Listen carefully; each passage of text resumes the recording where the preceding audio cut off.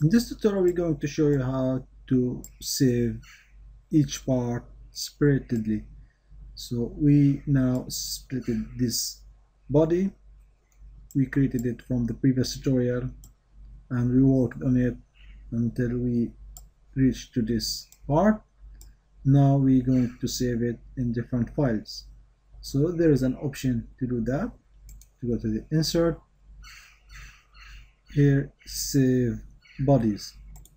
When you click into bodies, it shows you two different bodies. Select the one you want to save and then click OK. So now it will save it as body 1. If you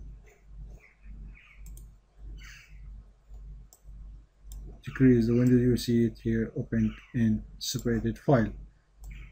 Now let's go to the part. Let's save the other part as well. If you go to the insert, feature, save bodies, this time let's save this body. Okay, either save it here or you can select it and try to find it here. Okay, can save. You're done. Okay, so here we have it. So now you are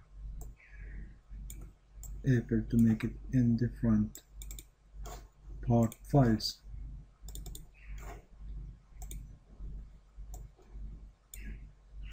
This is original, and here we have the two separated files.